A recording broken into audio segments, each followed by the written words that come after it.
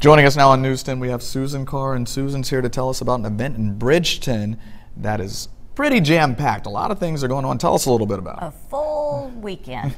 This coming weekend, the 14th and 15th, from 10 to 5 on both days. It'll be the community yard sale. It's the quilt show, tractor show, and the woodworking show. So it's all in Bridgeton, and there's lots of things for everyone to see. So there's food available, plenty of parking, all of the shops are open. There are some of the woodworkers, national woodworkers that will be demonstrating. There will be quilt demonstrations going on from the Park County Quilting Guild.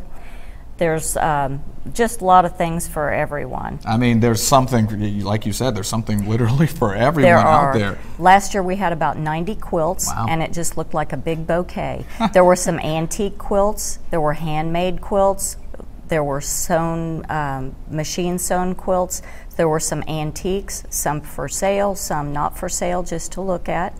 And then lots of really neat wood items, handmade items. And you also said a tractor show. I mean, like, you know, the list just goes on and on and on. And yes, what is the thing that it draws most, I would say, to Bridgeton? What does the community get from this event?